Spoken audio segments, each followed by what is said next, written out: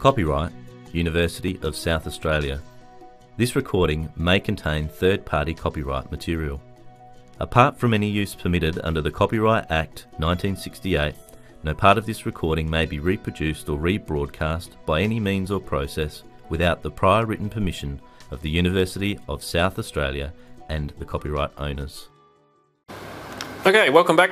Let's have a go at drawing in some of the muscles. So you'll find this on your Moodle page underneath the practicals component of your resources.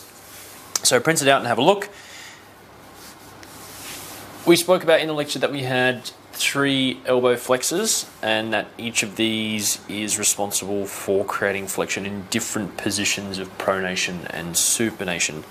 So if we think about those muscles and we write them in, so we had muscles like biceps brachii, then we had brachialis, and we had brachioradialis. So these 3 muscles are what are responsible for creating flexion around the elbow. Biceps brachii is also a supinator. So it will work primarily in the supinated position. Brachialis, because it attaches to the ulna, will work at all times, and brachioradialis will be most working in the mid-prone, so thumb up position, or the fully pronated position, because it attaches to the radius. So if we're going to put those in their approximate positions, let's get a bit closer to have a look at where they come from and go to. So here, having a look at the biceps brachii.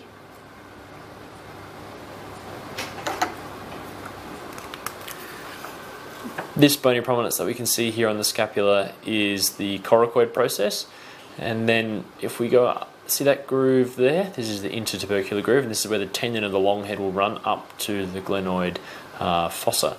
So here's where the 2 heads come from the coracoid process here, and what we call is the supraglenoid tubercle.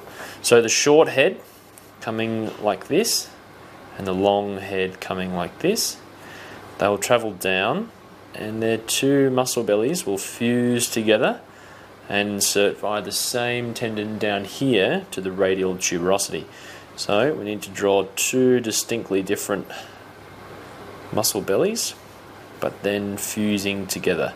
This is why we call biceps 2 heads and brachii because on the arm. So here is the short head on the more medial aspect and the long head on the more lateral aspect.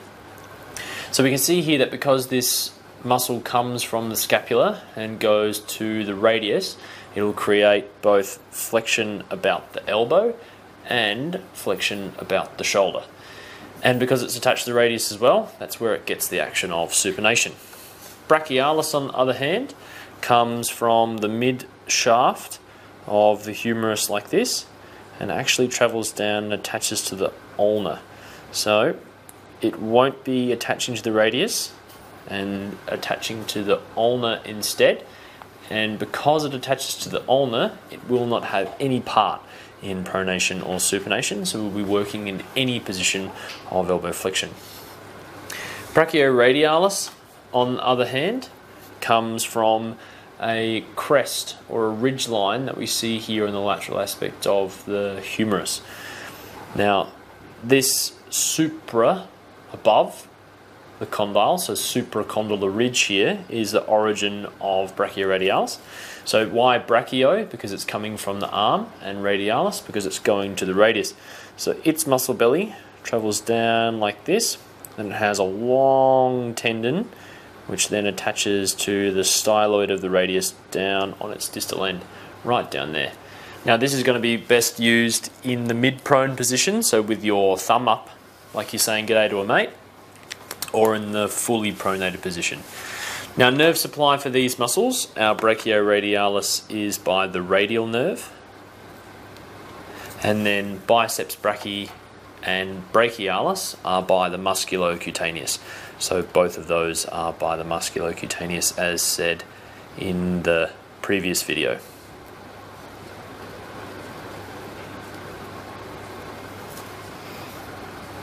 Sorry, musculocutaneous. Moving on to the elbow extensors. So elbow extensors, we know that we have the triceps brachii. Now this is a nice and easy one, triceps brachii.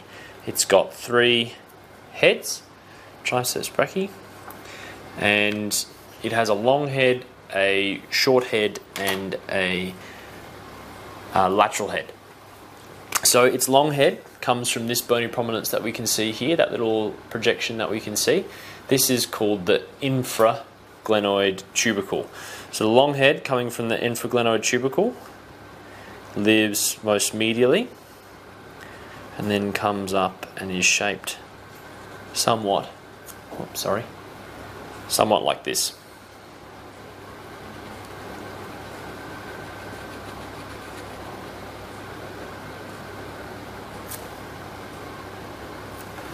That line that you can see there, that darker line, this is actually the radial groove that we talked about earlier. Now the radial groove denotes the origin of the attachment for the lateral head. So where we have the radial groove here is where we will find the lateral head of the humerus out there like that. And then its short head comes from deep against the shaft here, and we will only see a small part of it here on the medial side. So it can be called the medial head or the short head. You can make that decision, up to you. But the reason why we've left a gap here in the middle is because these muscles share obviously a common tendon, our triceps tendon, which attaches here to the olecranon. So attaching to the olecranon process, this is kind of like your quadriceps tendon, where all muscle bellies come in together and attach via that triceps tendon to the olecranon process. So thinking about these 3 heads here, we can see the medial head or the short head and the lateral head originate from the humerus only, so therefore can only perform action upon the elbow, whereas because we have the long head here coming from the scapula, it'll also perform extension around the shoulder that we discussed later last week.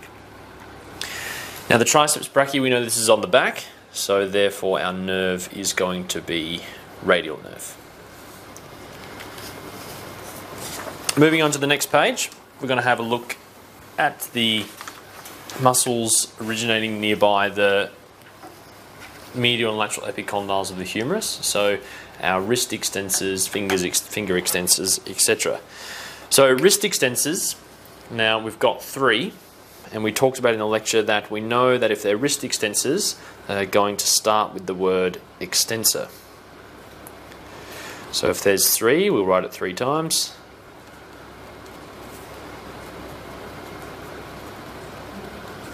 Then we know that it's the wrist, and the bones in the wrist are the carpal bones, so therefore we know the word that's going to be next is carpi.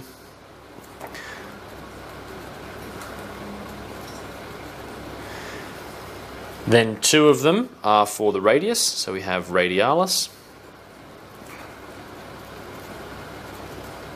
and 1 for the ulna, so we have ulnaris.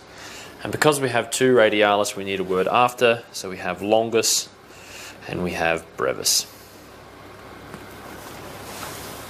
Now all of these muscles come from the same spot, about the lateral epicondyle of the humerus that you can see out here.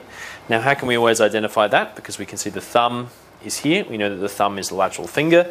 So our lateral epicondyle will therefore be above the radius, finding here. So originating from up there, we're going to put in extensor carpi radialis longus and extensor carpi ulnaris on this picture, and then extensor carpi radialis brevis on this picture, because they kind of overlay a little bit.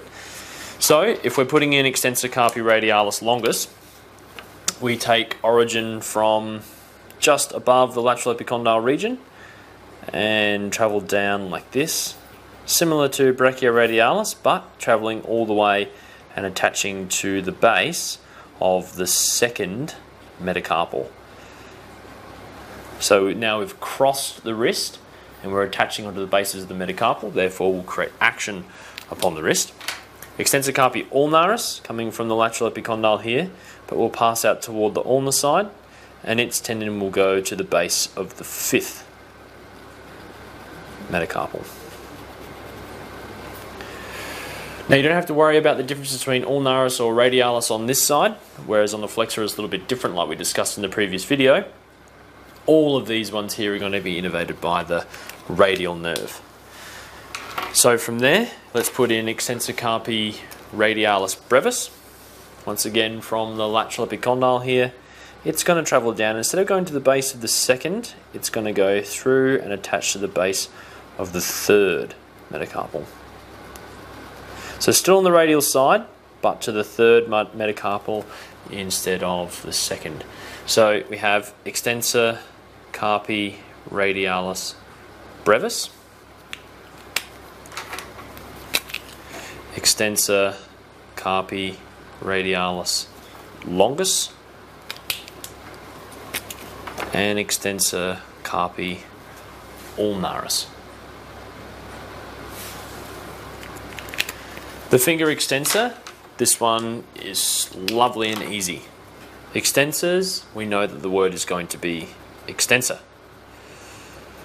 Fingers, we know is digitorum. And that's it. That's as easy as it gets.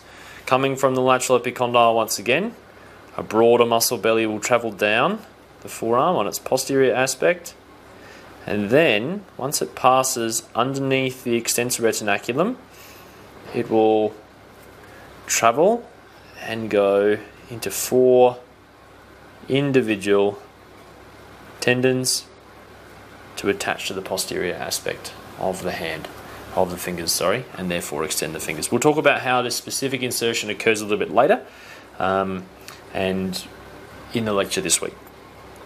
Thumb extensors, we have 2. We have extensor, once again, but because it's for the thumb, we don't have carpi, we don't have digitorum, we have pollicis. And because there's 2 of them, we need a longus and a brevis. So extensor carpi extensor pollicis longus and extensor pollicis brevis, these muscles come from the ulna and the radius respectively. So putting these 2 guys in here, extensor pollicis longus, will come from about the midpoint of the ulnar shaft, and it will pass along like this, forming one of the borders to the snuff box, attaching all the way to the distal phalange of the thumb. So this is something that's commonly asked as a question, is name a muscle which attaches to the distal phalange of the thumb. Now there would be 2, if you can imagine. So attaching to the anterior side of the distal phalange of the thumb will be flexor pollicis longus, and attaching to the posterior side will be extensor pollicis longus. But to put in extensor pollicis brevis, this one comes from the radius instead, alright, forming another border to the snuff box and attaching instead now not to the distal phalange but to the proximal. So you can see there's that little potential gap that's left, forming those borders of the snuff box that we talked about before. And we said here this was extensor pollicis longus, and this one has extensor pollicis brevis. If we talk about the one abductor of the thumb which you would find in the posterior aspect here, we would be finding not extensor but abductor, because that's its action, pollicis longus. And you're wondering, why is this one longus when there's no brevis in this side? And that's because we will find the brevis in the thenar muscle group that we started to talk about earlier. Now, because it's another longus, it will come from the ulna, so it comes from slightly higher above, along the ulnar shaft. It will pass along, and because it's an abductor, it won't attach to the phalanges. If it attaches to the phalanges, it will create extension, but because it goes to the base of the metacarpal, it will create abduction of the thumb at the carpo-metacarpal joint. So this one here is abductor pollicis longus. Let's just remember again though that all of these extensors and abductors are by the radial nerve.